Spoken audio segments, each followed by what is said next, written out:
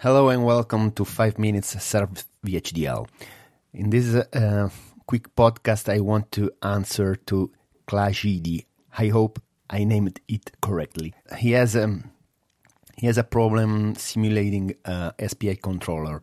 Klajdi write to me an email, and he's having a problem simulating with Vivado suite. Okay. The SPI controller files I sent you, and you can download it from the website. I put the link on the episode description. The files are two files, basically.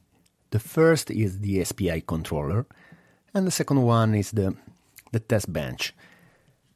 And moreover, you can find the simulation script using Model Sim. If you want to use Model Sim, you can use those simulation script.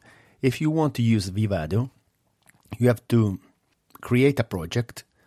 When you put inside the files SPI_controller.vhd and testbench_SPI_controller.vhd.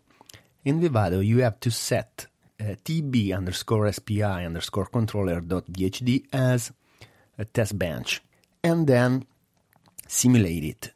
You don't need any other file. If you have a problem using Vivado, you can search on internet or YouTube. Just put simulation Vivado using Google, and you will find a lot of simulation tutorial using Vivado. In the next future, I will provide a video tutorial for simulation using Vivado. For now, I hope I answered your question, and see you soon. Ciao.